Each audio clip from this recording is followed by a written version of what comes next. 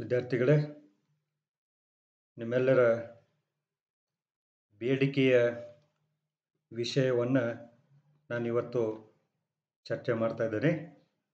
ಅದು ಯಾವುದು ಅಂತಂದರೆ, ಪ್ರಿನ್ಸಿಪಲ್ಸ್ ಆಫ್ ಮ್ಯಾನೇಜ್ಮೆಂಟ್ ಅಕೌಂಟಿನಲ್ಲಿ ಭಾಳ ಇಂಪಾರ್ಟೆಂಟ್ ಆಗಿರ್ತಕ್ಕಂಥ ಟಾಪಿಕ್ಕು. ಅದು ಫಂಡ್ಸ್ ಫ್ಲೋ ಸ್ಟೇಟ್ಮೆಂಟ್.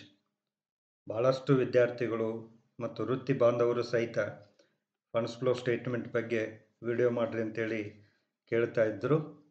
ಸೊ ಇವತ್ತು ನಿಮ್ಮೆಲ್ಲರ ಬೇಡಿಕೆಯನ್ನು ಈಡೇರಿಸ್ತಕ್ಕಂಥ ಅವಕಾಶ ಸಿಕ್ಕಿದೆ. ಬನ್ನಿ ಫಂಡ್ಸ್ ಫ್ಲೋ ಸ್ಟೇಟ್ಮೆಂಟ್ ಬಗ್ಗೆ ತಿಳಿದುಕೊಳ್ಳೋಣ.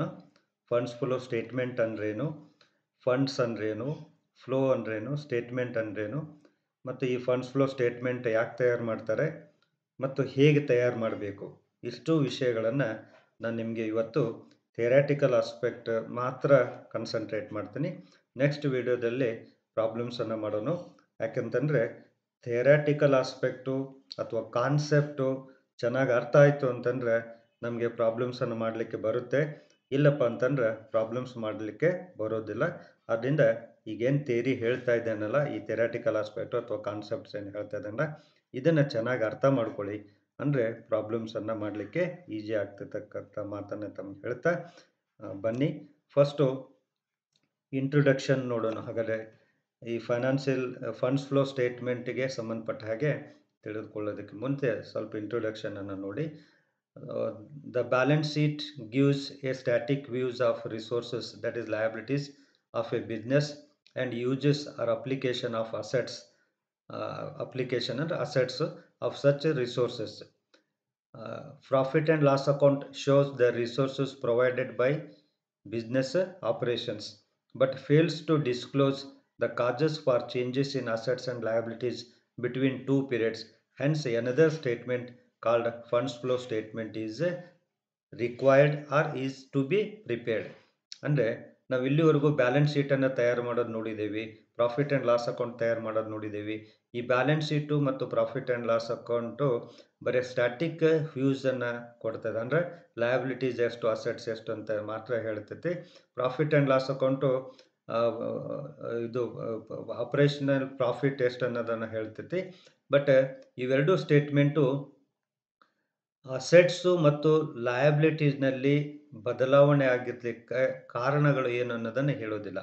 ಅಂದರೆ ಎನಲೈಸ್ ಮಾಡೋದಿಲ್ಲ. ಬ್ಯಾಲೆನ್ಸ್ ಶೀಟನ್ನು ಎನಲೈಸ್ ಮಾಡೋದು ಭಾಳ ಇಂಪಾರ್ಟೆಂಟ್ ಇದೆ.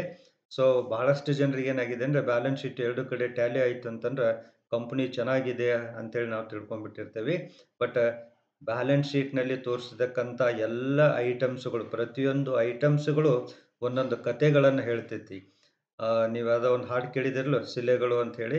ಪ್ರತಿಯೊಂದು ಶಿಲೆಗಳು ಒಂದೊಂದು ಸ್ಟೋರಿ ಹೇಳ್ತಾವೆ ಅಂಥೇಳಿ ಹಾಡಿದೆಯಲ್ಲ, ಹಾಗೆ ಈ ಪ್ರತಿಯೊಂದು ಐಟಮ್ಸು, ಶೇರ್ ಕ್ಯಾಪಿಟಲ್ ಆಗಲಿ, ಡಿಬೆಂಚರ್ ಆಗಲಿ, ಅಥವಾ ಫಿಕ್ಸ್ಡ್ ಅಸೆಟ್ ಆಗಲಿ, ಅಥವಾ ಕರೆಂಟ್ ಅಸೆಟ್ಸ್ ಆಗಲಿ, ಮತ್ತು ಕರೆಂಟ್ ಲಯಬಿಲಿಟೀಸ್ ಆಗಲಿ, ಪ್ರತಿಯೊಂದು ಐಟಮ್ಸು ಒಂದೊಂದು ವಿಚಾರಗಳನ್ನು, ಒಂದೊಂದು ಮಹತ್ವದ ಅಂಶಗಳನ್ನು, ಫೈನಾನ್ಷಿಯಲ್ ಪ್ಲ್ಯಾನಿಂಗ್ ಸಂಬಂಧಪಟ್ಟಂಥ, ಫೈನಾನ್ಷಿಯಲ್ ರಿಸೋರ್ಸಿಗೆ ಸಂಬಂಧಪಟ್ಟಂಥ ಅಂಶಗಳನ್ನು ಪ್ರತಿಯೊಂದು ಅಸೆಟ್ಟು ಮತ್ತು ಲಯಬಿಲಿಟಿಗಳು ಹೇಳ್ತವೆ. ಏನು ಹೇಳ್ತವೆ ಅನ್ನೋದನ್ನು ನಾವು ತಿಳಿದುಕೊಳ್ಬೇಕು. ಅದೇ ಇದು ಫಂಡ್ಸ್ ಫ್ಲೋ ಸ್ಟೇಟ್ಮೆಂಟು ಮಾಡೋದು. ಸೊ ಇದನ್ನು ತಯಾರು ಮಾಡೋದ್ರಿಂದ ನಮಗೆ ಬ್ಯಾಲೆನ್ಸ್ ಶೀಟನ್ನು ಎನಲೈಸ್ ಮಾಡಲಿಕ್ಕೆ ಈಸಿ ಆಗ್ತೈತಿ. ಅದರ ಮೇಲೆ ನಾವು ಡಿಸಿಷನ್ಸನ್ನು ತೆಗೆದುಕೊಳ್ಬೋದು. ಸೊ ಹಾಗಾಗಿ financial statement in addition to balance sheet and profit and loss account is required ಅಂತೇಳಿ ಹೇಳ್ಕೋಬೋದು. Let us see before studying the meaning of funds flow statement, let us see the meaning of funds. Funds ಅಂದರೆ ಏನಂತ ತಿಳ್ಕೊಳ್ಳಿ, ಆನಂತರ funds flow ತಿಳ್ಕೊಳ್ಳೋಣಂತೆ. Funds ಅಂತಂದ್ರೆ narrow ಸೆನ್ಸ್ನಲ್ಲಿ cash only. ಹಾಗಾದರೆ narrow ಸೆನ್ಸ್ನಲ್ಲಿ ಇದಕ್ಕೆ ಬರೀ cash only, cash is the only item which can be treated as a fund. ಕ್ಯಾಶ್ಗೆ ನಾವು funds ಅಂತ ಕರಿತೇವೆ narrow ಸೆನ್ಸ್ನಲ್ಲಿ. But in broader sense, funds means all financial resources used in business, ಮೆನ್ನು, material, machines, ಇವೆಲ್ಲವುಗಳನ್ನು ಸೇರಿಸಿ financial ಟರ್ಮ್ನಲ್ಲಿ ಅವುಗಳನ್ನು major ಮಾಡ್ಬೋದು. So ಅವುಗಳಿಗೆ ನಾವೇನೇನು ಕರಿತೀವಿ ಅಂತಂದರೆ ಫಂಡ್ಸ್ ಅಂತ ಕರಿತೇವೆ. ಇನ್ ಎ ಬ್ರಾಡರ್ ಸೆನ್ಸ್, ವಿಶಾಲ ಅರ್ಥದಲ್ಲಿ financial resources used in a business in the form of men, material, machines. ಈ ಫಾರ್ಮ್‌ನಲ್ಲಿ ಏನು ಯೂಸ್ ಮಾಡಿರ್ತೀವಲ್ಲ, ಅವುಗಳ ಮಾನಿಟರಿ ವ್ಯಾಲ್ಯೂಸನ್ನು ನಾವು ಕಂಡುಹಿಡ್ಕೊಳ್ತೇವಲ್ಲ, ಅದಕ್ಕೆ ಫೈನಾನ್ಷಿಯಲ್ ರಿಸೋರ್ಸಸ್ ಅಂತ ಕರಿತೀವಿ. And it is also called as working capital. ಮತ್ತು ಈ ಫಂಡ್ಸಿಗೆ ವರ್ಕಿಂಗ್ ಕ್ಯಾಪಿಟಲ್ ಅಂತ ಹೇಳಿನೂ ಕರೀತಾರೆ. ವರ್ಕಿಂಗ್ ಕ್ಯಾಪಿಟಲ್ ಅಂದ್ರೆ ಗೊತ್ತಿದೆ ನಿಮಗೆ, current assets minus current liability is equal to working capital. ನೀವು financial ಮ್ಯಾನೇಜ್ಮೆಂಟ್ನಲ್ಲಿ ಓದಿದ್ದೀರಿ working capital ಕಂಡುಹಿಡಿಯೋದು. Current ಅಸೆಟ್ಸ್ನಲ್ಲಿ current ಲಯಬಿಲಿಟೀಸನ್ನು ಕಂಡುಹಿಡ್ತೇವಲ್ಲ, ಅಥವಾ difference between current assets and current liability is treated as the working capital. So working capital ಅಂತ ಕರೀತಾರೆ. Narrow ಸೆನ್ಸ್ನಲ್ಲಿ cash ಅಂತ ಕರೀತಾರೆ. Broader ಸೆನ್ಸ್ನಲ್ಲಿ all financial resource ಅಂತ ಕರೀತಾರೆ. So ಇದಕ್ಕೆ ನಾವು ಫಂಡ್ಸ್ ಅಂತೇಳಿ ಕರಿತೀವಿ. ಇದು ಫಂಡ್ಸ್ ಬಗ್ಗೆ meaning. Next funds flow statement ಅಂತೇಳಿ. ಈಗ ಫಂಡ್ಸ್ ನೋಡ್ಕೊಂಡಿವೆ. ನೆಕ್ಸ್ಟ್ ವರ್ಡ್ ಫ್ಲೋ ಅಂತೇಳಿ. Flow means movement, both inflow and outflow. ಚಲಿಸ್ತಕ್ಕಂಥದ್ದು, ಚಲನೆ ಅಂತೇಳಿ. ಅದು ಇನ್ವರ್ಡ್ ಆಗಿರ್ಬೋದು ಅಥವಾ ಔಟ್ವರ್ಡ್ ಆಗಿರ್ಬೋದು. ಫಂಡ್ಸು ಬಿಸ್ನೆಸ್ಗೆ ಬಂದಿರ್ಬೋದು ಅಥವಾ ಬಿಸ್ನೆಸ್ನಿಂದ ಹೋಗಿರ್ಬೋದು. ಸೊ ಆ ಒಂದು ಚಲನೆಗೆ ನಾವೇನೇನು ಕರಿತೀವಿ ಅಂದರೆ ಫ್ಲೋ ಅಂತೇಳಿ ಕರಿತೀವಿ. ಹಾಗಾದರೆ funds flow statement is A statement of sources and application of funds. ಹಾಗಾದರೆ ಮೂಲಗಳು ಏನು, ಸಂಪನ್ಮೂಲಗಳು, ಸೋರ್ಸಸ್ ಆಫ್ ಫಂಡ್ಸ್. ಆ ಫಂಡ್ಸು ಎಲ್ಲಿಂದ ಬಂತು, ಯಾವ ಮೂಲದಿಂದ ಬಂತು, ಮತ್ತು ಆ ಫಂಡ್ಸ್ ಬಂದಿದ್ದನ್ನು ಏನು ಆಯಿತು, ಎಲ್ಲಿಗೆ ಯೂಸ್ ಮಾಡಿದ್ರು, ಎಲ್ಲಿ ಅಪ್ಲೈ ಮಾಡಿದ್ರು. ಹಾಗಾದರೆ ಫಂಡ್ಸ್ ಎಲ್ಲಿಂದ ಬಂತು, ಫಂಡ್ಸ್ ಎಲ್ಲಿ ಅಪ್ಲೈ ಮಾಡಿದ್ದಾರೆ, ಎಲ್ಲಿ ಯೂಸ್ ಮಾಡಿದ್ದಾರೆ ಅಂತಕ್ಕಂಥದ್ದನ್ನು ಹೇಳ್ತಕ್ಕಂಥದ್ದೇ ಫಂಡ್ಸ್ ಫ್ಲೋ ಸ್ಟೇಟ್ಮೆಂಟ್ ಅಂತೇಳಿ. So funds flow arises from non current to current transaction. ಇದು ಭಾಳ ಇಂಪಾರ್ಟೆಂಟ್, ನೆನ್ಪಿಟ್ಕೊಳ್ಳಿ. ಕರೆಂಟ್ ಅಸೆಟ್ಸು ಮತ್ತು ಕರೆಂಟ್ ಲಯಬಿಲಿಟಿನಲ್ಲಿ ಬದಲಾವಣೆ ಆಗ್ತಕ್ಕಂಥದ್ದು ಇಂಪಾರ್ಟೆಂಟ್ ಅಲ್ಲ. ಹಾಗಾದರೆ ಟ್ರಾನ್ಸಾಕ್ಷನ್, ಈಗ ಕ್ಯಾಶು ಮತ್ತು ಡೆಟರ್ಸ್ನಲ್ಲಿ, ಈಗ ಕ್ಯಾಶ್ ಪೇ ಟು ಅಥವಾ ಕ್ಯಾಶ್ ರಿಸೀವ್ಡ್ ಫ್ರಮ್ ಕಸ್ಟಮರ್ಸ್ ಅಂತ ಕರಿತೀವಿ ಅಂತ ತಿಳ್ಕೊಳ್ರಿ. ಉದ್ರಿ ಕೊಟ್ಟಿದ್ರಿ, ಅವರಿಂದ ವಸೂಲಿ ಮಾಡಿದ್ರಿ ಅಂತಂದ್ರೆ ಕ್ಯಾಶ್ ಹೆಚ್ಚಿಗೆ ಆಗ್ತೈತಿ, ಡೆಟರ್ಸ್ ಏನಾಗ್ತೈತಿ, ಕಡಿಮೆ ಆಗ್ತೈತಿ. ಸೊ ಅದು ವರ್ಕಿಂಗ್ ಕ್ಯಾಪಿಟಲ್ ಮೇಲೆ ಏನು ಇಫೆಕ್ಟ್ ಆಗೋದಿಲ್ಲ. ಯಾಕಂದರೆ ಕರೆಂಟ್ ಅಸೆಟ್ಸ್, ಒಂದು ಕರೆಂಟ್ ಅಸೆಟ್ಸು ಮತ್ತು ಇನ್ನೊಂದು ಕರೆಂಟ್ ಅಸೆಟ್ಸ್ನಲ್ಲಿ ಅಫೆಕ್ಟ್ ಆಗ್ತೈತಿ ಅಂತಂದ್ರೆ ಅದು ಚೇಂಜಸ್ ಆಗೋದಿಲ್ಲ ಫಂಡ್ಸು. ಸೊ ಹಾಗಾದ್ರೆ ನಾನ್ ಕರೆಂಟ್ ಅಸೆಟ್ಸು ಮತ್ತು ನಾನ್ ಕರೆಂಟ್ ಟ್ರಾನ್ಸಾಕ್ಷನ್ಸು ಮತ್ತು ಕರೆಂಟ್ ಟ್ರಾನ್ಸಾಕ್ಷನ್ಸ್ ನಡುವೆ ಇಫೆಕ್ಟ್ ಆಗ್ತಾ ಇತ್ತು ಟ್ರಾನ್ಸಾಕ್ಷನ್ ಅಂತಂದ್ರೆ ಅದರಿಂದ ಫಂಡ್ಸ್ ಫ್ಲೋ ಆಗ್ತೈತೆ ಅಂತೇಳಿ ಹೇಳ್ಬೋದು. ಈಗ ಉದಾಹರಣೆಗೆ ಪರ್ಚೇಸ್ ಆಫ್ ಫಿಕ್ಸ್ಡ್ ಅಸೆಟ್ ಅಂತ ತಗೊಳ್ರಿ. ನೀವು ಅಸೆಟ್ಟನ್ನು ಖರೀದಿ ಮಾಡ್ತೀರಿ ಅಂದ್ರೆ ಅಸೆಟ್ ಅಕೌಂಟ್ ಡೆಟರ್ ಮಾಡ್ತೀರಿ, ಕ್ಯಾಶ್ ಅಕೌಂಟ್ ಕ್ರೆಡಿಟ್ ಮಾಡ್ತೀರಿ. ಹಾಗಾದ್ರೆ ಕ್ಯಾಶ್ ಹೋಗ್ತೈತಿ, ಅಸೆಟ್ ಬರ್ತೈತಿ. ಸೊ ಇದರಿಂದ ಫಂಡ್ಸ್ ಫ್ಲೋ ಆಗ್ತೈತಿ, ಫಂಡ್ಸ್ಗೆ ಇಫೆಕ್ಟ್ ಆಗ್ತೈತಿ. ಸೊ ನೀವು ಕರೆಂಟ್ ಅಸೆಟ್ಸ್ನಲ್ಲಿನ ಬದಲಾವಣೆ ಆಗೋದ್ರಿಂದ, ಕರೆಂಟ್ ಲಯಬಿಲಿಟಿನಲ್ಲಿನ ಬದಲಾವಣೆ ಆಗೋದ್ರಿಂದ ಅದು ಫಂಡ್ಸ್ ಫ್ಲೋ ಆಗೋದಿಲ್ಲ. ನಾನ್ current transactions to current transactions affect ಆಗ್ತಿತ್ತು ಒಂದು ಟ್ರಾನ್ಸಾಕ್ಷನ್ ಅಂತಂದ್ರೆ ಅವಾಗ ನಾವು ಫಂಡ್ಸ್ ಫ್ಲೋ ಆಗ್ತೈತೆ ಅಂತೇಳಿ ಹೇಳ್ಬೋದು. So it is an important tool of financial analysis. Financial analysis ಇದು ಬಹಳ ಮಹತ್ವವಾಗಿರ್ತಕ್ಕಂಥ ಒಂದು ಉಪಕರಣ, ಫೈನಾನ್ಷಿಯಲ್ ಅನಲೈಸ್ ಮಾಡೋದು ಸಾಧನ ಅಂತೇಳಿ ನಾವು ಅಂದ್ಕೊಳ್ಬೋದು. ಸೊ ಇದಿಷ್ಟು introductory part, meaning of funds, fund flow statement. Then ಹಾಗಾದರೆ ಈಗ ಫಂಡ್ಸ್ ಫ್ಲೋ ಸ್ಟೇಟ್ಮೆಂಟನ್ನು ಹೇಗೆ ತಯಾರು ಮಾಡಬೇಕು? This is the big question. ಎಲ್ಲರಿಗೂ ಪ್ರಾಬ್ಲಮ್ ಆಗಿರೋದು, ಎಲ್ಲರಿಗೂ ಸಮಸ್ಯೆ ಆಗಿರೋದು. ಭಾಳ ಜನ ನನಗೇನು ಕೇಳಿದಾರೆ, ಫಂಡ್ಸ್ ಫ್ಲೋ ಸ್ಟೇಟ್ಮೆಂಟ್ ಮೇಲೆ ವಿಡಿಯೋ ಮಾಡಿರಿ ಅಂತೇಳಿ. ಅವ್ರಿಗೆ ಯಾಕೆ ಹಂಗಾಗಿದೆ ಅಂತಂದರೆ ಈ ಸ್ಟೆಪ್ಸನ್ನು ಸರಿಯಾಗಿ ಅರ್ಥ ಮಾಡ್ಕೊಳ್ಬೇಕು ನಾವು. ಹಾಗಾದರೆ ಫಂಡ್ಸ್ ಫ್ಲೋ ಸ್ಟೇಟ್ಮೆಂಟನ್ನು ಪ್ರಿಪೇರ್ ಮಾಡಬೇಕಂತಂದ್ರೆ ಮೊದಲು ಏನು ಮಾಡಬೇಕು ಅಂತಂದ್ರೆ preparation of schedule R statement of changes in the working capital. ಹಾಗಾದ್ರೆ ವರ್ಕಿಂಗ್ ಕ್ಯಾಪಿಟಲ್ನಲ್ಲಿ ಬದಲಾವಣೆ ಆಗ್ತಿದೆಯಲ್ಲ, ಅದರ ಒಂದು ಪಟ್ಟಿಯನ್ನು ತಯಾರು ಮಾಡ್ಕೊಳ್ಬೇಕು. ಅದನ್ನು ಹೇಳ್ತೀನಿ, ಪ್ರೋಫಾರ್ಮಾ ಇದೆ, ಅದು ಹೇಗೆ ನಾವು ಚೇಂಜಸನ್ನು ಕಂಡು ಹಿಡ್ಕೊಳ್ಬೇಕು ಅಂತೇಳಿ. So first working capital ಚೇಂಜಸ್ದು statement ಮಾಡಿ. ಹಾಗಾದ್ರೆ ಇಲ್ಲಿ ವರ್ಕಿಂಗ್ ಕ್ಯಾಪಿಟಲ್ ಚೇಂಜಸ್ದು ಇದು ಮಾಡಬೇಕಂತಂದ್ರೆ, ಸ್ಟೇಟ್ಮೆಂಟನ್ನು ತಯಾರು ಮಾಡಬೇಕಂತಂದ್ರೆ ಈ ಎರಡು ಸಂಗತಿಗಳನ್ನು ನೋಟ್ ಮಾಡಿ ಇಟ್ಕೊಳ್ಳಿ. ಒಂದು, ವರ್ಕಿಂಗ್ ಕ್ಯಾಪಿಟಲ್ ಯಾವಾಗ ಹೆಚ್ಚಿಗೆ ಆಗ್ತೈತಿ, ಯಾವಾಗ ಕಡಿಮೆ ಆಗ್ತೈತಿ ಅಂತಂದ್ರೆ increase in current assets and decrease in current liability results in increase in working capital. ನೆನ್ಪಿಟ್ಕೊಳ್ಳಿ, ಕರೆಂಟ್ ಅಸೆಟ್ಸ್ನಲ್ಲಿ ಹೆಚ್ಚಿಗೆ ಆಯಿತು ಅಂತಂದ್ರೆ ವರ್ಕಿಂಗ್ ಕ್ಯಾಪಿಟಲ್ ಹೆಚ್ಚಿಗೆ ಆಗ್ತೈತಿ. ಅದೇ ರಿವರ್ಸು, ಇದು ಕರೆಂಟ್ ಲಯಬಿಲಿಟೀಸ್ ಕಡಿಮೆ ಆಯಿತು ಅಂತಂದ್ರೆ, ಕರೆಂಟ್ ಲಯಬಿಲಿಟಿ ಕಡಿಮೆ ಆಗಿತ್ತು ಅಂತಂದ್ರೆ ವರ್ಕಿಂಗ್ ಕ್ಯಾಪಿಟಲ್ ಇನ್ಕ್ರೀಸ್ ಕಾಲಮ್ನಲ್ಲಿ ಬರೀಬೇಕು. ಕರೆಂಟ್ ಅಸೆಟ್ಸ್ ಹೆಚ್ಚಿಗೆ ಆಗಿತ್ತಂತಂದ್ರೆ ವರ್ಕಿಂಗ್ ಕ್ಯಾಪಿಟಲ್ ಇನ್ಕ್ರೀಸ್ ಅಂತೇಳಿ ಬರೀಬೇಕು. ಸೊ ನೆನ್ಪಿಟ್ಕೊಳ್ರಿ, ಇನ್ನೊಂದ್ಸಲ ಹೇಳ್ತಿದ್ದೀನಿ. ಯಾವಾಗ ವರ್ಕಿಂಗ್ ಕ್ಯಾಪಿಟಲ್ ಹೆಚ್ಚಿಗೆ ಆಗ್ತೈತೆ ಹೇಳ್ರಿ? ಕರೆಂಟ್ ಅಸೆಟ್ಸ್ ಹೆಚ್ಚಿಗೆ ಆದ್ರೆ ಮತ್ತೆ ಕರೆಂಟ್ ಲಯಬಿಲಿಟಿ ಕಡಿಮೆ ಆದ್ರೆ. ಕರೆಂಟ್ ಲಯಬಿಲಿಟಿ ಕಡಿಮೆ ಆದ್ರೆ ಕರೆಂಟ್ ಅಸೆಟ್ಸ್ ಹೆಚ್ಚಿಗೆ ಆತಂತಂದ್ರೆ ವರ್ಕಿಂಗ್ ಕ್ಯಾಪಿಟಲ್ ಹೆಚ್ಚಿಗೆ ಆಗ್ತೈತೆ. 2 ವರ್ಷದ್ದು ಫಿಗರ್ಸ್ ಕೊಟ್ಟಿರ್ತಾರೆ, ನೀವು ಎರಡು ಕಂಪೇರ್ ಮಾಡಬೇಕು. ಈಗ ಸ್ಟಾಕ್ ತೆಗೆದುಕೊಳ್ಳಿ, ಸ್ಟಾಕ್ 50,000 ಇದೆ, ದೆನ್ 60,000 ನೆಕ್ಸ್ಟ್ ಡೇ 60,000 ಇತ್ತು ಅಂತ ಕೊಡ್ರಿ, 10,000 ಹೆಚ್ಚಿಗೆ ಆಗಿದೆ. ಹಾಗಾದ್ರೆ 10,000 ಕರೆಂಟ್ ಅಸೆಟ್ಸ್ ಹೆಚ್ಚಿಗೆ ಆಯಿತು ಅಂತಂದ್ರೆ ವರ್ಕಿಂಗ್ ಕ್ಯಾಪಿಟಲ್ ಹೆಚ್ಚಿಗೆ ಆಗ್ತೈತಿ, ಇನ್ಕ್ರೀಸ್ ಕಾಲಮ್ನಲ್ಲಿ ಬರಿಬೇಕು. ಅದೇ ರೀತಿಗೆ ಕ್ರೆಡಿಟರ್ಸು 50,000 ಇದ್ದಿದ್ದು 40,000 ಅಂತ ಕೊಡ್ರಿ, ಡಿಕ್ರೀಸ್ ಆಯಿತು. ಹಾಗಾದ್ರೆ decrease in liability, current liability also leads to increase in working capital. ಇದನ್ನು ಚೆನ್ನಾಗಿ ಅರ್ಥ ಮಾಡ್ಕೊಳ್ಳಿ. ಇದ್ರ ರಿವರ್ಸ್ ಇನ್ನೊಂದು, ಯಾವಾಗ ವರ್ಕಿಂಗ್ ಕ್ಯಾಪಿಟಲ್ ಕಡಿಮೆ ಆಗ್ತೈತಿ ಅಂತಂದ್ರೆ ಡಿಕ್ರೀಸ್ ಇನ್ ಕರೆಂಟ್ ಅಸೆಟ್ಸ್ನಲ್ಲಿ ಕಡಿಮೆ ಆದರೆ, ಅಥವಾ ಕರೆಂಟ್ ಲಯಬಿಲಿಟೀಸ್ ಹೆಚ್ಚಿಗೆ ಆತಂದ್ರೆ, ಕರೆಂಟ್ ಅಸೆಟ್ಸ್ ಕಡಿಮೆ ಆಯ್ತಪ್ಪ ಅಂತಂದ್ರೆ ವರ್ಕಿಂಗ್ ಕ್ಯಾಪಿಟಲ್ ಕಡಿಮೆ ಆಗ್ತೈತೆ ಅನ್ನೋದನ್ನ ತಿಳಿದುಕೊಳ್ಬೇಕು. ಇವೆರಡೂ ಪಾಯಿಂಟನ್ನು ಒಂದ್ಸರಿ ಬಿಟ್ಟು ಇನ್ನೊಂದು 2 ಸಲ ಓದ್ಕೊಳ್ಳಿ, ಚೆನ್ನಾಗಿ ನೋಟ್ ಮಾಡ್ಕೊಳ್ಳಿ, ತಿಳ್ಕೊಳ್ಳಿ.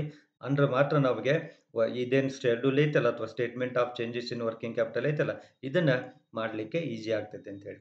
Next preparation of fixed assets account to find out sale R purchase of assets R profit or loss on sale of fixed assets. ಹಾಗಾದರೆ ಕೆಲವೊಂದು ಸಂದರ್ಭದಲ್ಲಿ ಫಿಕ್ಸ್ಡ್ ಅಸೆಟ್ ಅಕೌಂಟನ್ನು ಓಪನ್ ಮಾಡಬೇಕಾಗ್ತೈತಿ. ಯಾವಾಗ ಓಪನ್ ಮಾಡಬೇಕಂತಂದ್ರೆ ಫಿಕ್ಸ್ಡ್ ಅಸೆಟ್ಸ್ ಎಷ್ಟು ಮಾರಾಟ ಆಗಿದೆ, ಎಷ್ಟು ಖರೀದಿ ಆಗಿದೆ ಅನ್ನೋದನ್ನು ಕಂಡುಹಿಡ್ಕೊಳ್ಳಿಕ್ಕೆ, ಅಥವಾ ಫಿಕ್ಸ್ಡ್ ಅಸೆಟ್ ಮಾರಾಟ ಮಾಡೋದ್ರ ಮೇಲೆ ಪ್ರಾಫಿಟ್ ಆಗಿದೆನೋ ಲಾಸ್ ಆಗಿದೆನೋ ಅನ್ನೋದು ಕಂಡುಹಿಡ್ಕೊಳ್ಳಿಕ್ಕೆ ನಾವು ಫಿಕ್ಸ್ಡ್ ಅಸೆಟ್ ಅಕೌಂಟನ್ನು ತಯಾರು ಮಾಡಬೇಕು.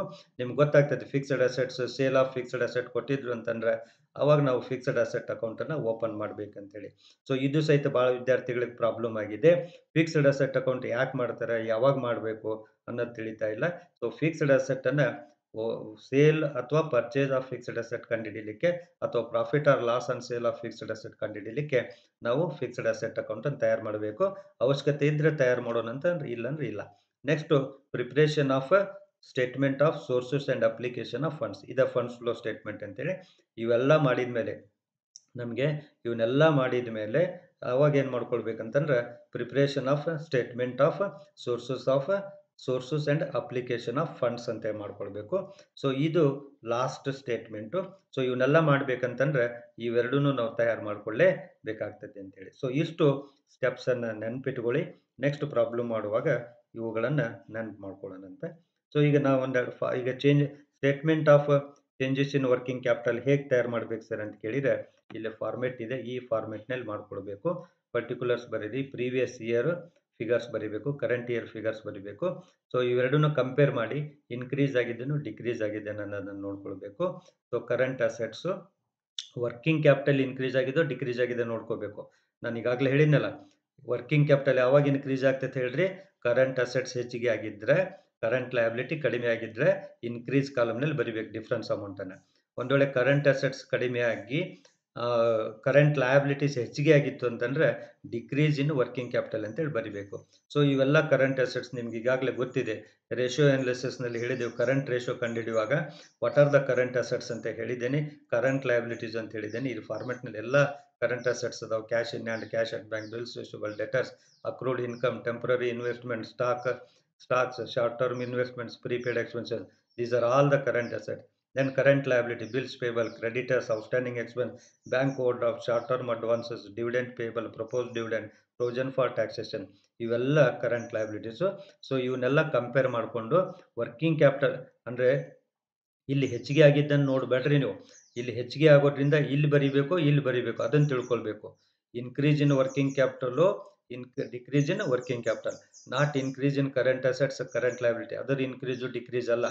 ಆ ಇನ್ಕ್ರೀಸು ಮತ್ತು ಡಿಕ್ರೀಸ್ ಆಗೋದ್ರಿಂದ, ಕರೆಂಟ್ ಅಸೆಟ್ಸು ಇನ್ಕ್ರೀಸ್ ಆಗೋದ್ರಿಂದ ಡಿಕ್ರೀಸ್ ಆಗೋದ್ರಿಂದ, ಕರೆಂಟ್ ಲಯಬಿಲಿಟಿ ಇನ್ಕ್ರೀಸ್ ಆಗೋದ್ರಿಂದ ಡಿಕ್ರೀಸ್ ಆಗೋದ್ರಿಂದ ವರ್ಕಿಂಗ್ ಕ್ಯಾಪಿಟಲ್ ಇನ್ಕ್ರೀಸ್ ಆಗ್ತೈತೋ ಡಿಕ್ರೀಸ್ ಆಗ್ತೈತೋ ಅನ್ನೋದನ್ನು ಈ ಕಾಲಮ್ನಲ್ಲಿ ಬರಿಬೇಕು. ಪ್ರಾಬ್ಲಮ್ ಮಾಡುವಾಗ ನಿಮಗೆ ಇನ್ನೂ ವಿವರವಾಗಿ ಅರ್ಥ ಆಗುತ್ತೆ. ಈ ಫಾರ್ಮೆಟನ್ನು ಬರ್ಕೊಳ್ರಿ. ಇದ್ರ ಪ್ರಕಾರ ನಾವು statement of changes in working ಕ್ಯಾಪಿಟಲನ್ನು ಮಾಡ್ಕೊಳ್ಬೇಕು. Next funds flow statement. Funds flow ಸ್ಟೇಟ್ಮೆಂಟ್ನಲ್ಲಿ 2 column ಮಾಡ್ಕೊಳ್ಬೇಕು. ಸೋರ್ಸಸ್ ಆಫ್ ಫಂಡ್ ಅಂತ ಕರೀತಾರೆ, ಅಥವಾ ಇನ್ಫ್ಲೋ ಆಫ್ ಫಂಡ್ ಅಂತೇಳಿ. ಇನ್ನೊಂದು outflow of fund R uses of fund R ಅಥವಾ ಅಪ್ಲಿಕೇಶನ್ ಆಫ್ ಫಂಡ್ ಅಂತ ಕರಿತೀವಿ. ಸೊ ಇಲ್ಲಿ ಇವೆಲ್ಲ ಸೋರ್ಸಸ್ ಆಫ್ ಫಂಡ್ ನೋಡ್ರಿ, ನೆನ್ಪಿಡ್ರಿ, ಇವೆಲ್ಲ ಫಂಡ್ಸ್ನ ಮೂಲಗಳು. ಈ ಮೂಲಗಳಿಂದ ಫಂಡ್ಸ್ ಬಿಸ್ನೆಸ್ಗೆ ಬರ್ತೈತಿ ಅಂತಕ್ಕಂಥದ್ದನ್ನು ಅರ್ಥ ಮಾಡ್ಕೊಳ್ಳಿ. ಹಾಗಾದ್ರೆ ಯಾವ ಮೂಲದಿಂದ ಫಂಡ್ಸ್ ಬರ್ತೈತಿ? ಶೇರ್ ಕ್ಯಾಪಿಟಲ್ ಮೂಲದಿಂದ. ನೀವು ಪ್ರಿಫರೆನ್ಸ್ ಶೇರ್ಸನ್ನು ಇಶ್ಯೂ ಮಾಡಿದ್ರೆ, ಈಕ್ವಿಟಿ ಶೇರ್ಸನ್ನು ಇಶ್ಯೂ ಮಾಡಿದ್ರೆ ಅದು ಫಂಡ್ಸ್ ಫ್ಲೋ ಆಗ್ತೈತಿ, ಇನ್‌ಫ್ಲೋ ಆಗ್ತೈತಿ. ಸೋರ್ಸಸ್ ಅಂತ ತಿಳ್ಕೊಳ್ಳಿ. ನೆಕ್ಸ್ಟ್ ಡಿಬೆಂಚರ್ಸನ್ನು ಇಶ್ಯೂ ಮಾಡೋದ್ರಿಂದ ನಿಮಗೆ ಫಂಡ್ಸ್ ರೈಸ್ ಆಗ್ತೈತಿ ಅಥವಾ ಇನ್‌ಫ್ಲೋ ಆಗ್ತೈತಿ ಅಂತೇಳಿ. Then operating profit or funds from operations ಅಂತೇಳಿ. ಸೊ ಇದು ಭಾಳ ಇಂಪಾರ್ಟೆಂಟ್ ಇದೆ. ಇದನ್ನು ಸಹಿತ 5 ಮಾರ್ಕ್ಸಿಗೆ ಕೇಳ್ತಾರೆ. ಸಪರೇಟ್ ಆಗಿ operating profit or funds from operations ಅಂತೆ. ಭಾಳ ಜನ ಏನು ತಿಳ್ಕೊಂಡಿದ್ದಾರೆ ಅಂತಂದ್ರೆ ಪ್ರಾಫಿಟ್ ಆ್ಯಂಡ್ ಲಾಸ್ ಅಕೌಂಟ್ನಾಗ ಏನು ಪ್ರಾಫಿಟ್ ಕೊಟ್ಟಿರ್ತಾರಲ್ಲ, ಅದೇ ಬಿಸ್ನೆಸ್ನಿಂದ ಬಂದಂಥ ಪ್ರಾಫಿಟ್ ಅಥವಾ ಫಂಡ್ಸ್ ಅಂತ ತಿಳ್ಕೊಂಡ್ಬಿಟ್ಟಿದ್ದಾರೆ. ಆ ಪ್ರಾಫಿಟನ್ನು ಅಡ್ಜಸ್ಟ್ ಮಾಡ್ಬೇಕು ನಾವು ಸ್ವಲ್ಪ. ಯಾಕಂದ್ರೆ ಆ ಪ್ರಾಫಿಟ್ನಲ್ಲಿ ನಾನ್ ಫಂಡ್ ಐಟಮ್ಸನ್ನು ತೋರಿಸಿರ್ತಾರೆ, ನಾನ್ ಆಪರೇಟಿಂಗ್ ಐಟಮ್ಸನ್ನು ತೋರಿಸಿರ್ತಾರೆ. ಅವನ್ನೆಲ್ಲ ಅಡ್ಜಸ್ಟ್ ಮಾಡಿ ಆಪರೇಟಿಂಗ್ ಪ್ರಾಫಿಟನ್ನು ಅಥವಾ ಫಂಡ್ಸ್ ಫ್ರಮ್ ಆಪರೇಷನ್ಸ್ ಇದು ಸಪರೇಟ್ ಕ್ಯಾಲ್ಕುಲೇಷನ್ ಮಾಡಬೇಕು. ಇದಕ್ಕೊಂದು ಪ್ರೊಫಾರ್ಮಾ ಇದೆ. ಪ್ರಾಬ್ಲಮ್ಸ್ 5 ಮಾರ್ಕ್ಸಿಂದ ಇದೆ, ಅವಾಗ ಹೇಳ್ತೇನಂತೆ. ಸೊ ಆಪರೇಟಿಂಗ್ ಪ್ರಾಫಿಟ್ ಅಥವಾ ಫಂಡ್ಸ್ ಫ್ರಮ್ ಆಪರೇಷನ್ ಇದನ್ನು ಕ್ಯಾಲ್ಕುಲೇಷನ್ ಮಾಡಬೇಕು. ನೆಕ್ಸ್ಟು ನಾನ್ ಟ್ರೇಡಿಂಗ್ ಇನ್ಕಮ್ಸನ್ನು ತಗೊಳ್ಬೇಕು. Then borrowing long term borrowings ಇದ್ರೆ ಅದನ್ನು ತೆಗೆದುಕೊಳ್ಳಿ. Acceptance of long term and medium term ಡೆಪಾಸಿಟ್ಗಳನ್ನು ನೀವು ಸ್ವೀಕಾರ ಮಾಡಿದ್ರೆ ಅದನ್ನು ತೆಗೆದುಕೊಳ್ಳಿ. Sale of long term ಇನ್ವೆಸ್ಟ್ಮೆಂಟನ್ನು sale ಮಾಡಿದರೆ ನಿಮ್ಗೆ ಹಣ ಬರ್ತೈತಿ. ಸೊ ಸೋರ್ಸ್ ಆಗ್ತೈತೆ ಅದು. Next sale of fixed ಅಸೆಟನ್ನು sale ಮಾಡೋದ್ರಿಂದ ಸಹಿತ ನಿಮ್ಗೆ ಹಣ ಬರ್ತೈತೆ, ದುಡ್ಡು ಬರ್ತೈತಿ. ಅದು ಸಹಿತ ಸೋರ್ಸಸ್ ಆಫ್ ಫಂಡ್ ಆಗ್ತೈತಿ. Next decrease in working capital balancing figure ಅಂತೇಳಿ ಇದನ್ನು ಟ್ರೀಟ್ ಮಾಡ್ಕೊಳ್ಬೇಕು. ನೆಕ್ಸ್ಟು ಇವೆಲ್ಲ ಸೋರ್ಸಸ್ ನೀವು ಅರ್ಥ ಮಾಡ್ಕೊಳ್ಳಿ. ಈಗ ಬ್ಯಾಲೆನ್ಸ್ ಶೀಟ್ನಲ್ಲಿ ಓದಿದ್ದೀರಿ, ಇವನ್ನೆಲ್ಲ ತೋರಿಸ್ತೇವೆ ನಾವು. ಬ್ಯಾಲೆನ್ಸ್ ಶೀಟ್ನಲ್ಲಿ ತೋರಿಸ್ತೀವಿ, ಪ್ರಾಫಿಟ್ ಆ್ಯಂಡ್ ಲಾಸ್ ಅಕೌಂಟ್ನಲ್ಲಿ ತೋರಿಸ್ತೀವಿ. ಹಾಗಾದ್ರೆ ನಿಮ್ಗೆ ಗೊತ್ತಾಗಬೇಕು, ಈಗ ನೀವು ಬಿಸ್ನೆಸ್ ರನ್ ಮಾಡ್ತಾ ಇದ್ದೀರಿ ಅಂತಂದ್ರೆ ನಿಮಗೆ ಯಾವ ಯಾವ ಮೂಲಗಳಿಂದ ಫಂಡ್ಸ್ ಬರ್ತೈತಿ, ಹಾಗಾದ್ರೆ ಬಂದಂಥ ಫಂಡು ಅದು ಅದು ಎಲ್ಲಿಂದ ಬಂತು ಅನ್ನೋದನ್ನು ತಿಳ್ಕೊಳ್ಳಿಕ್ಕೆ ನಿಮಗೆ ಈಸಿ ಆಗ್ತೈತೆ ಅಂತ ಹೇಳ್ಬೋದು. ಇದು sources of funds. Next uses of funds ಅಂತೇಳಿ, ಅಥವಾ ಈಗೇನು ಫಂಡ್ಸ್ ಬಂದಿದೆಯಲ್ಲ ಇದನ್ನು ಅಪ್ಲೈ ಮಾಡಿದ್ದು ಏನು ಮಾಡಿದ್ದೀರಿ ಅಂತಕ್ಕಂಥದ್ದನ್ನು ಇಲ್ಲಿ ಉತ್ತರ ಕಂಡುಕೊಳ್ಬೋದು. Uses of funds are application of funds ಅಂತೇಳಿ. ಸೊ ಇದರಲ್ಲಿ operating losses R funds lost in business operations. Operating profit ಇಲ್ಲಿ ಹೇಳಿದ್ದೀವಿ, ಆಪರೇಟಿಂಗ್ ಲಾಸ್ ಇತ್ತಂದ್ರೆ ಈ ಕಡೆ ಬರೀರಿ. ದೆನ್ ನಾನ್ ಆಪರೇಟಿಂಗ್ ಎಕ್ಸ್ಪೆನ್ಸಸ್ ಅಂತ ಹೇಳ್ತಾರೆ. ನಾನ್ ಆಪರೇಟಿಂಗ್ ಎಕ್ಸ್ಪೆನ್ಸಸ್ ಅನ್ನು ಇಲ್ಲಿ ಬರೀರಿ. ಅಂದರೆ ಇದು loss on sale of asset ಇತ್ತಂದ್ರೆ ಅವೆಲ್ಲ ಇಲ್ಲಿ ಬರ್ಕೊಳ್ಬೇಕು. Then repayment of debentures issue ಮಾಡಿದ್ರೆ ನಿಮ್ಗೆ ಈ ಕಡೆ ಸೋರ್ಸ್ ಆಗ್ತೈತಿ. ಡಿಬೆಂಚರ್ಸನ್ನು ರೀಪೇ ಮಾಡಿದರೆ ಅದು ಅಪ್ಲಿಕೇಶನ್ ಆಫ್ ಫಂಡ್ ಆಗ್ತೈತಿ ಅಥವಾ ಯೂಸಸ್ ಆಫ್ ಫಂಡ್ ಆಗ್ತೈತಿ. ರೀಪೇಮೆಂಟ್ ಆಫ್ ಲೋನನ್ನು ರೀಪೇ ಮಾಡಿದರೆ ನಿಮ್ಮದು ಫಂಡನ್ನು ಉಪಯೋಗ ಮಾಡ್ದಂಗೆ ಆಗ್ತೈತಿ. So redemption of preference shares, repayment of long term and medium term deposits, purchase of long term investment, purchase of fixed assets, increase in working capital. So ಇಲ್ಲಿ ನೋಡ್ಕೊಳ್ಳಿ, ಇವೇನದಲ್ಲ ಇದರೆಲ್ಲ ಉಲ್ಟಾ, ಇದರ ರಿವರ್ಸ್ ಅಪ್ಲಿಕೇಶನ್ಸ್. ಇವೆಲ್ಲ ಫಂಡ್ಸ್ ಬಂದಿರೋದು, ಇಶ್ಯೂ ಮಾಡೋದ್ರಿಂದ ಬಂದಿರೋದು, sale ಮಾಡೋದ್ರಿಂದ ಬಂದಿರೋದು. ಅದೇ ನೀವು ಪರ್ಚೇಸ್ ಮಾಡ್ತೀರಿ ಅಂತಂದ್ರೆ ಅದು ಅಪ್ಲಿಕೇಶನ್ ಆಫ್ ಫಂಡ್ ಆಗ್ತೈತಿ. ಸೊ ಈ ರೀತಿ ನೀವು ಫಾರ್ಮೆಟನ್ನು ತಯಾರು ಮಾಡ್ಕೊಳ್ಬೇಕು. ಫಂಡ್ಸ್ ಫ್ಲೋ ಸ್ಟೇಟ್ಮೆಂಟನ್ನು ತಯಾರು ಮಾಡ್ಕೊಳ್ಬೇಕು. ಈ ಐಟಮ್ಸನ್ನು ಕೊಟ್ಟಿರ್ತಾರೆ ಪ್ರಾಬ್ಲಮ್ನಲ್ಲಿ, ಇವನು ಬರೀಬೇಕು. ಕೊಡಲಿಲ್ಲ ಅಂದರೆ ನಾವು ಕಂಡುಹಿಡಿ. ಈಗ ನಾವು ಹೇಳಿದ್ನಲ್ಲ, ಇನ್ಕ್ರೀಸ್ ಇನ್ ವರ್ಕಿಂಗ್ ಕ್ಯಾಪಿಟಲ್ ಕೊಟ್ಟಿರೋದಿಲ್ಲ ಪ್ರಾಬ್ಲಮ್ನಲ್ಲಿ, ನಾವು ಅದು ಸ್ಟೇಟ್ಮೆಂಟ್ ಮಾಡಬೇಕು. ಈಗ ಹಿಂದೆ ಪ್ರೀವಿಯಸ್ ಸ್ಲೈಡ್ನಲ್ಲಿ ಏನು ಹೇಳಿದ್ನಲ್ಲ, ಆ ಸ್ಲೈಡ್ನಲ್ಲಿ ನೋಡಿಕೊಂಡು ವರ್ಕಿಂಗ್ ಕ್ಯಾಪಿಟಲ್ ಚೇಂಜಸ್ ಅಂತ ಮಾಡಿದ್ವಲ್ಲ, increase R decrease in working capital ಅಂತೇಳಿ, ಅದನ್ನು ಆ ಅಮೌಂಟನ್ನು ಇಲ್ಲಿ ಬರೀಬೇಕು. ನೆಕ್ಸ್ಟ್ ಇಲ್ಲಿ ಆಪರೇಟಿಂಗ್ ಪ್ರಾಫಿಟ್ ಅಥವಾ ಫಂಡ್ಸ್ ಫ್ರಮ್ ಆಪರೇಷನ್ ಅಂತ ಹೇಳಿದ್ವಲ್ಲ, ಇದನ್ನು ಕಂಡು ಹಿಡ್ಕೊಳ್ಬೇಕು. ಕಂಡು ಹಿಡ್ಕೊಂಡು ಇಲ್ಲೇ ಬರೀಬೇಕಾಗ್ತೈತಿ. ಸೊ ಈ ರೀತಿಯಾಗಿ ಫಂಡ್ಸ್ ಫ್ಲೋ ಸ್ಟೇಟ್ಮೆಂಟನ್ನು ಮಾಡಬೇಕು. ಇದು ಫಾರ್ಮ್ಯಾಟು. ಈ ಪ್ರಕಾರ ನಾವು ಫಂಡ್ಸ್ ಫ್ಲೋ ಸ್ಟೇಟ್ಮೆಂಟನ್ನು ಮಾಡ್ಕೊಳ್ಬೇಕು. ನೆಕ್ಸ್ಟ್ ಆಗಲೇ ಹೇಳಿದ್ನಲ್ಲ ನಾನು ನಿಮಗೆ, statement of funds from operations ಅಂತೇಳಿ. ಈಗಾಗಲೇ ನಾನು ಒಂದು ಐಟಮ್ ತೋರಿಸಿದ್ನಲ್ಲ ಇಲ್ಲಿ. ಸೊ ಇಲ್ಲಿ ಐಟಮ್ ಇದೆಲ್ಲ ಸೋರ್ಸಸ್, ಥರ್ಡ್ ಮೇನ್ ಸೋರ್ಸ್ ಇದು. ಸೊ ಫಂಡ್ಸ್ ಫ್ರಮ್ ಆಪರೇಷನ್ ಅಂತೇಳಿ ಅಂದರೆ ಬಿಸ್ನೆಸ್ನಿಂದ ಬಂದಂಥ ಫಂಡ್ಸ್ ಅಂತೇಳಿ, ರೆಗ್ಯುಲರ್ ಬಿಸ್ನೆಸ್ನಿಂದ ಬಂದಂಥ ಫಂಡ್ಸ್ ಅಂತೇಳಿ. ಇದು ಫಂಡ್ಸ್ ಫ್ರಮ್ ಆಪರೇಷನು. ಇದನ್ನೇ ಸಪ್ರೇಟಾಗಿ ನಾವು ಮಾಡಬೇಕಾಗ್ತೈತಿ, ಕ್ಯಾಲ್ಕುಲೇಷನ್ ಮಾಡಬೇಕಾಗ್ತೈತಿ. ಈ ಸ್ಟೇಟ್ಮೆಂಟನ್ನು ಬಳಸಿ ನಾವು ಫಂಡ್ಸ್ ಫ್ರಮ್ ಆಪರೇಷನ್ ಕ್ಯಾಲ್ಕುಲೇಷನ್ ಮಾಡಬೇಕು. 5 ಮಾರ್ಕ್ಸ್ಗೆ ಪ್ರಾಬ್ಲಮ್ ಕೇಳಿದ್ದಾರೆ ಭಾಳಷ್ಟು ಯೂನಿವರ್ಸಿಟಿನಲ್ಲಿ, ಭಾಳಷ್ಟು ಕ್ವಶನ್ ಪೇಪರ್ನಲ್ಲಿ ಕೇಳಿದ್ದಾರೆ. ಈ ಫಾರ್ಮ್ಯಾಟನ್ನು ನೆನ್ಪಿಟ್ಕೊಳ್ಳಿ. ನಾನು ಪ್ರಾಬ್ಲಮ್ ಮಾಡುವಾಗ ಹೇಳ್ತಾ ಹೋಗ್ತೇನೆ, ಅದ್ರ ಪ್ರಕಾರ ನಾವು ಮಾಡೋಣಂತೆ. ಸೊ ಫಸ್ಟ್ ಏನು ಮಾಡಬೇಕಂದ್ರೆ, profit as per profit and loss account, closing balance of profit and loss account ಅದನ್ನು ತೊಗೊಳ್ಬೇಕು. ಇದಕ್ಕೆ ಏನು ಆ್ಯಡ್ ಮಾಡಬೇಕಂದ್ರೆ, non cash non operating items ಅಂತ ಅಥವಾ ಎಕ್ಸ್ಪೆನ್ಸಸನ್ನು ಆ್ಯಡ್ ಮಾಡಬೇಕು.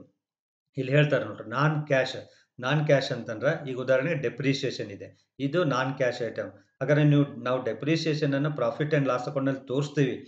ಆ ಡೆಪ್ರಿಸಿಯೇಷನ್ ಎಲ್ಲರೂ ನಾವು ಪೇಯ್ಡ್ ಮಾಡಿರ್ತೇವಾ? ದುಡ್ಡು ಹೋಗಿರ್ತೈತೆ ನಮ್ಗೆ. ನೀವು ಇನ್ನೊಂದು ತೆಗೆದುಕೊಳ್ಳಿ ಸ್ಯಾಲರಿ ಅಂತಂದ್ರೆ ನೀವು ದುಡ್ಡು ಕೊಟ್ಟಿರ್ತೀರಲ್ಲೋ ಎಂಪ್ಲಾಯಿಗೆ ದುಡ್ಡು ಕೊಡ್ತೀರಿ ನೀವು ನಿಜವಾಗ್ಲೂ. ಹಾಗಾದ್ರೆ ಡೆಪ್ರಿಸಿಯೇಷನ್ ಯಾರಿಗೆ ಕೊಡ್ತೀರಿ ನೀವು? ಎಲ್ಲಿ ಕೊಡ್ತೀರಿ ನೀವು? ಅಮೌಂಟ್ ಹೋಗ್ತೈತೆ ಈ ಡೆಪ್ರಿಸಿಯೇಷನು? ಇದನ್ನ ಹಂಗೆ ತೋರಿಸ್ತೇವೆ ನಾವು ಎಂಟ್ರಿ ತೋರಿಸ್ತೀವಿ. ಸವಕಳಿ ಅಂತ ತೋರಿಸ್ತೀವಿ. ಬಟ್ ಅಷ್ಟು ಅಮೌಂಟು ನಮ್ಮಿಂದ ಹೋಗಿರೋದಿಲ್ಲ. ಸೊ ಇದು ನಾನ್ ಕ್ಯಾಶ್ ಐಟಮ್. ಇದ್ರಾಗ ಕ್ಯಾಶ್ ಇಲ್ಲ. ಕ್ಯಾಶ್ ಇನ್ವಾಲ್ವ್ ಆಗಿರೋದಿಲ್ಲ. ಇದು non cash item. Next good will return of, ಪೇಟೆಂಟ್ಸು, trade marks, preliminary expenses ಇವೆಲ್ಲ ನಾನ್ operating items. Discount on issue of shares and debentures, transfer to any reserve. ನೀವು ರಿಸರ್ವ್‌ಗೆ transfer ಮಾಡ್ತೀರಿ. Transfer ಮಾಡೋದ್ರಿಂದ ನಿಮ್ಗೇನು amount ಏನು ಹೋಗಿರೋದಿಲ್ಲ. Next loss on sale of non current fixed assets. So non current ಅಥವಾ fixed assets ಅನ್ನ loss ಆಗಿದ್ರೆ ಅದನ್ನ ತಗೊಳ್ಬೇಕು. ಪ್ರಪೋಸ್ಡ್ ಡಿವಿಡೆಂಟ್ ಇವನ್ನೆಲ್ಲ ಇದೆಲ್ಲ ಇವನ್ನ ತಗೊಳ್ರಿ. ಪ್ರೊವಿಷನ್ ಫಾರ್ ಟ್ಯಾಕ್ಸೇಷನ್ ಇವೆಲ್ಲ ನಾನ್ ಆಪರೇಟಿಂಗ್ ಐಟಮ್ಸ್ ಅಥವಾ ನಾನ್ ಕ್ಯಾಶ್ ಐಟಮ್ಸ್ ಅಂತ ಬರ್ತಾವೆ. ಇವನ್ ಪ್ರಾಬ್ಲಮ್‌ನಲ್ಲಿ ಕೊಟ್ಟಿರ್ತಾರೆ ಪ್ರಾಫಿಟ್ ಅಂಡ್ ಲಾಸ್ ಅಕೌಂಟ್ ಅಂದ್ರೆ ಇವನ್ನೆಲ್ಲ ತೋರಿಸಿರ್ತಾರೆ. ಇವನ್ನೆಲ್ಲ ತೋರಿಸಿ ಪ್ರಾಫಿಟ್ ಕಂಡುಹಿಡಿದಿರ್ತಾರೆ. ಅದು ನಿಜವಾದ ಪ್ರಾಫಿಟ್ ಅಲ್ಲ. ಅದರಿಂದ ಇವನ್ನೆಲ್ಲ ತೋರಿಸಿರೋದ್ರಿಂದ ಇವನ್ನೇನು ಮಾಡ್ಬೇಕು ಈಗ ನಾವು ಆಡ್ ಮಾಡಿ ನಿಜವಾದ ಪ್ರಾಫಿಟ್ ಅನ್ನು ಕಂಡುಹಿಡ್ಕೋಬೇಕು. ಇವನ್ನೆಲ್ಲ ಆಡ್ ಮಾಡೋ ಐಟಮ್ ನೆನ್ಪಿಟ್ಕೊಳ್ರಿ. ಆಡ್ ಮಾಡೋ ಐಟಮ್ಸ್ ಇವೆಲ್ಲ depreciation, good will return of patents, return of trade marks and preliminary expenses, discount on issue of shares and debentures, transfer to any reserve, loss on sale of fixed asset, dividend proposed, then provision for taxation. Next ಬಂದ ಅಮೌಂಟ್‌ನಲ್ಲಿ non cash or non operating incomes ಅನ್ನ non cash or non operating incomes ಅನ್ನು ನಾವೇನು ಮಾಡಬೇಕಂದ್ರೆ add ಮಾಡ್ಕೊಳ್ಬೇಕು. So ಇದರಲ್ಲಿ profit on sale of fixed asset ಇದು ಬಿಸ್ನೆಸ್ನಿಂದ ಬಂದಿರೋದಿಲ್ಲ. Regular ನಾನು ಭಾಳ ಸಲ ಹೇಳ್ತಿರ್ತೇನೆ. ನೀವು ಬಟ್ಟೆ ವ್ಯಾಪಾರ ಮಾಡ್ತಾ ಇದ್ದೀರಿ ಅಂತಂದ್ರೆ ಬಟ್ಟೆ ಮಾರೋದ್ರಿಂದ ಬಟ್ಟೆ ಖರೀದಿ ಮಾಡೋದ್ರಿಂದ ಬಂದಂಥ ಲಾಭ ಮತ್ತು ನಷ್ಟ ಅದು ಪ್ರಾಫಿಟನ್ನು ಬಿಸ್ನೆಸ್ ಪ್ರಾಫಿಟ್ ಅಂತೇಳಿ. ನೀವು ಬಟ್ಟೆ ಅಂಗಡಿ ವ್ಯಾಪಾರ ಮಾಡ್ತಾ ಇದ್ದು ನೀವು ನಿಮ್ಮ ಕಾರನ್ನು ಸೇಲ್ ಮಾಡಿ ಅದರಿಂದ ಲಾಭ ಬಂದಿತ್ತಂದ್ರೆ ಅದು ಬಟ್ಟೆ ಬಿಸ್ನೆಸ್ಸಿಂದ ಬಂದಿದೆ ಅಂತ ಹೇಳಲಿಕ್ಕೆ ಬರೋದಿಲ್ಲ. ಸೊ ಅದಕ್ಕೆ ನಾನ್ ಆಪರೇಟಿಂಗ್ ಐಟಮ್ಸ್ ಅಂತ ಕರೀತಾರೆ ಅಥವಾ ಇನ್ಕಮ್ಸ್ ಅಂತ ಕರೀತಾರೆ. ಸೊ ಇವು ಇದ್ರೆ ಇವನ್ನ ಲೆಸ್ ಮಾಡ್ಕೊಳ್ಳಿ. Profit on sale of fixed asset, then profit on revaluation of asset, then excess provisions if any, then profit or loss as per profit and loss account. Excess provision ನೀವೆಲ್ಲ ಇಲ್ಲಿ ಇನ್ನೂ ಒಂದು point ನೆನಪಿಟ್ಕೊಳ್ಳಿ. ನೀವು income ಟ್ಯಾಕ್ಸ್‌ನಲ್ಲಿ income from business ಕಂಡುಹಿಡಿತೀರಿ. ಅಥವಾ ಈಗ assessment of partnership firm ಇದೆಯಲ್ಲ, assessment of partnership ಫರ್ಮ್‌ನಲ್ಲಿ profit and loss account profit profit and loss account ತಗೊಂತೀರಿ. ಅದಕ್ಕೆ ಏನು ಆಡ್ ಮಾಡ್ತೀರಿ ಹೇಳ್ರಿ? ಆಡ್ ಡಿಸಲೋವಬಲ್ ಆರ್ ನಾನ್ ಬಿಸ್ನೆಸ್ ಐಟಮ್ಸ್ ಅನ್ನು ಆಡ್ ಮಾಡ್ತಿದ್ರಲ್ಲೋ, ಇವೇ ಆವ ಐಟಮ್ಸ್ ಅನ್ನು ಇಲ್ಲಿ ಇವೇ ಐಟಮ್ಸ್ ಅಲ್ಲಿ ಬರಿತೇವೆ ನಾವು. ಸೊ ಅದನ್ನೇ ನೆನಪಿಟ್ಕೊಳ್ಳಿ. As good as ascertainment of profit from business or income from business ಹೇಗೆ ಕಂಡುಹಿಡಿತಿದ್ರೋ ಅದೇ ರೀತಿ ಇವುಗಳನ್ನು ತೆಗೆದುಕೊಳ್ಬೇಕು ನೀವಿಲ್ಲಿ. ಸೊ ಕೆಲವೊಂದು ಐಟಮ್ಸ್ ಎಕ್ಸ್ಟ್ರಾ ಬರ್ಬೋದು ಅಷ್ಟೇ. ಸೊ ಹಾಗಾದ್ರೆ ನಾವು ಅಲ್ಲೇನು ಮಾಡ್ತಿದ್ವಿ? Income from business ಕಂಡುಹಿಡಿಯುವಾಗ non business and ಡಿಸಲೋವ್ಡ್ ಎಕ್ಸ್‌ಪೆನ್ಸಸ್‌ನೆಲ್ಲ add ಮಾಡ್ತಿದ್ವಿ. ಬಿಸ್ನೆಸ್‌ಗೆ ಸಂಬಂಧಪಡದೆ ಇರತಕ್ಕಂಥ ಎಕ್ಸ್‌ಪೆನ್ಸಸ್‌ನೆಲ್ಲ ಆಡ್ ಮಾಡ್ತಿದ್ವಿ. ಆವಾಗ ಡೆಪ್ರಿಸಿಯೇಷನ್‌ನಲ್ಲಿ ತಗೊಂತಿದ್ವಿ ಅದು ಬಿಸ್ನೆಸ್ ಸಂಬಂಧಪಟ್ಟಿದ್ದು ಅಂತೇಳಿ. ಸ್ವಲ್ಪ ಚೇಂಜಸ್ ಆಗ್ತಾವೆ. ಹೇಳಿದ್ನಲ್ಲ ಅದೇ ಪ್ರಿನ್ಸಿಪಲನ್ನ ಅಪ್ಲೈ ಮಾಡ್ಕೊಳ್ಳಿ. ಬಟ್ ಸ್ವಲ್ಪ ಅಲ್ಟ್ರೇಷನ್ ಮಾಡ್ಕೊಳ್ಬೇಕು. ಅಲ್ಲಿ ಡೆಪ್ರಿಸಿಯೇಷನನ್ನು ತಗೊಂತಿದ್ವಿ ನಾವು. ಬಟ್ ಇಲ್ಲೇನು ಮಾಡಬೇಕು ಅದನ್ನು ಡಿಸಲೋಬಲ್ ಅಥವಾ ನಾನ್ ಕ್ಯಾಶ್ ಐಟಮ್ ಅಂತೇಳಿ ಇಲ್ಲಿ ಆಡ್ ಮಾಡ್ಕೊಂತೀವಿ. ಸೊ ಹಾಗೆ ಅಲ್ಲಿ profit on sale of fixed asset, rent from house property ಇವನ್ನೆಲ್ಲ ಲೆಸ್ ಮಾಡ್ತಿದ್ರು. ಯಾಕಂದ್ರೆ ಬಿಸ್ನೆಸ್‌ಗೆ ಸಂಬಂಧಪಡದೆ ಇರ್ತಕ್ಕಂಥವು ಬಿಸ್ನೆಸ್ಸೇತರ ಆದಾಯಗಳಂತೆ. ಹಾಗೆ ಇಲ್ಲೇ ನಾನ್ ಕ್ಯಾಶ್ ಇನ್ಕಮ್ ಆರ್ ನಾನ್ ಆಪರೇಟಿಂಗ್ ಇನ್ಕಮ್ಸ್ ಅಂತೇಳಿ ಇವೆಲ್ಲ ಐಟಮ್ಸನ್ನು ಲೆಸ್ ಮಾಡ್ಕೊಳ್ಬೇಕು. ಇಷ್ಟು ಐಟಮ್ಸನ್ನು ಆ್ಯಡ್ ಮಾಡ್ಕೊಳ್ಬೇಕು ನೋಡ್ರಿ. ಈ ರೀತಿ ನಾವು ಮಾಡಿದರೆ ನಮಗೆ ಬರ್ತಕ್ಕಂಥ ರಿಸಲ್ಟ್ ಏನಂದ್ರೆ ನೆಟ್ ಫಂಡ್ಸ್ ಫ್ರಾಮ್ ಆಪರೇಷನ್ ಅಂತೇಳಿ. ಸೊ ಇದು ನಿಜವಾದ ಫಂಡು. ಇದನ್ನು ನಾವೇನು ಮಾಡ್ಕೋಬೇಕು ಅಂದರೆ ಸೋರ್ಸಸ್ ಆಫ್ ಫಂಡ್ ಕಡೆ ತೊಗೊಳ್ಬೇಕು. ಫಂಡ್ಸ್ ಫ್ಲೋ ಸ್ಟೇಟ್ಮೆಂಟ್ ಮಾಡುವಾಗ ಅಪ್ಲಿಕೇಶನ್ ಅಲ್ಲ ಸೋರ್ಸಸ್ ಆಫ್ ಫಂಡ್ ಕಡೆ ತೊಗೊಳ್ಬೇಕು. ಇಲ್ಲಿದೆ ನೋಡಿ. ಸೋರ್ಸಸ್ ಆಫ್ ಫಂಡ್‌ನಲ್ಲಿ ಆಪರೇಟಿಂಗ್ ಪ್ರಾಫಿಟ್ ಅಥವಾ ಫಂಡ್ಸ್ ಫ್ರಾಮ್ ಆಪರೇಷನ್ ಅಂತ ಇಲ್ಲಿ ಬರೀಬೇಕು. ಸೊ ಇದನ್ನು ಕ್ಯಾಲ್ಕುಲೇಷನ್ ಮಾಡ್ಕೊಳ್ಬೇಕು. ದೆನ್ ಇಲ್ಲೇ increase R decrease in working capital ಇವೆರಡನ್ನೂ ನಾವು ಕ್ಯಾಲ್ಕುಲೇಷನ್ ಮಾಡಿಕೊಂಡು ಫಂಡ್ಸ್ ಫ್ಲೋ ಸ್ಟೇಟ್ಮೆಂಟನ್ನು ತಯಾರು ಮಾಡ್ಕೊಳ್ಬೇಕು. ಸೊ ಇಷ್ಟು ಫಾರ್ಮ್ಯಾಟ್ಸ್ಗಳನ್ನು ಚೆನ್ನಾಗಿ ಬರ್ಕೊಳ್ಳಿ, ಅರ್ಥ ಮಾಡ್ಕೊಳ್ಳಿ. ಇದು ಅರ್ಥ ಮಾಡಿಕೊಂಡ್ರೆ ಫಂಡ್ಸ್ ಫ್ಲೋ ಸ್ಟೇಟ್ಮೆಂಟನ್ನು ಭಾಳ ಈಸಿಯಾಗಿ ನಾವು ಪ್ರಿಪೇರ್ ಮಾಡ್ಬೋದು. ಇದೇ ಆಧಾರದ ಮೇಲೆ ನಾವು ಪ್ರಾಬ್ಲಮನ್ನು ಸಾಲ್ವ್ ಮಾಡ್ತೇವೆ. ಸೊ ನೆಕ್ಸ್ಟ್ ವಿಡಿಯೋದಲ್ಲಿ ನಾನು ನಿಮಗೆ ಪ್ರಾಬ್ಲಮ್ಸನ್ನು ಹೇಳ್ಕೊಡ್ತೀನಿ. ಸೊ ಈ ಥಿಯರಿಯನ್ನೆಲ್ಲ ಮನನ ಮಾಡ್ಕೊಳ್ಳಿ, ಕಾನ್ಸೆಪ್ಟನ್ನು ಚೆನ್ನಾಗಿ ಅರ್ಥ ಮಾಡ್ಕೊಳ್ಳಿ, ಬರ್ಕೊಳ್ರಿ, ನೋಟ್ಸ್ ಮಾಡ್ಕೊಳ್ಳಿ. ನೆಕ್ಸ್ಟು ನಾ ಪ್ರಾಬ್ಲಮ್ ಮಾಡುವಾಗ ಇವನ್ನೆಲ್ಲ ಮತ್ತೆ ನಾನು ನಿಮಗೆ ಕೇಳ್ತೇನೆ. ಅವಾಗ ನೀವೇ ಈಸಿಯಾಗಿ ನಾ ಹೇಳ್ತಾ ಹೋಗ್ತೀನಿ, ನೀವೇ ಸಾಲ್ವ್ ಮಾಡ್ಬೋದು. ಅಷ್ಟು ಈಸಿಯಾಗಿ ಫಂಡ್ಸ್ ಫ್ಲೋ ಸ್ಟೇಟ್ಮೆಂಟನ್ನು ತಯಾರು ಮಾಡ್ಬೋದು. ಅದರಿಂದ ಈ ಥಿಯರಿಟಿಕಲ್ ಆಸ್ಪೆಕ್ಟು ಚೆನ್ನಾಗಿ ಅರ್ಥ ಮಾಡ್ಕೊಳ್ತೀರಿ ಅಂತೇಳಿ ಭರವಸೆಯೊಂದಿಗೆ ಈ ವಿಡಿಯೋನ ಇಲ್ಲಿ ಮುಗಿಸ್ತಾ ಇದ್ದೀನಿ. Problems on funds flow statement ಮೇಲೆ ಮತ್ತೊಂದು ವಿಡಿಯೋದೊಂದಿಗೆ ನಾನು ನಿಮ್ಮನ್ನು ಭೇಟಿ ಆಗ್ತೀನಿ. Till then good bye. ಯಾರು ಸಬ್ಸ್ಕ್ರೈಬ್ ಆಗಿಲ್ಲೋ ಸಬ್ಸ್ಕ್ರೈಬ್ ಮಾಡಿರಿ, ಬೆಲ್ ಬಟನ್ ಒತ್ತಿರಿ, ನೋಟಿಫಿಕೇಶನ್ ಬರ್ತೈತೆ ಅಂತ ಹೇಳ್ತಾ ಇವತ್ತಿನ ವಿಡಿಯೋವನ್ನು ಇಲ್ಲಿಗೆ ಮುಗಿಸ್ತಾ ಇದ್ದೇನೆ. Till then good bye.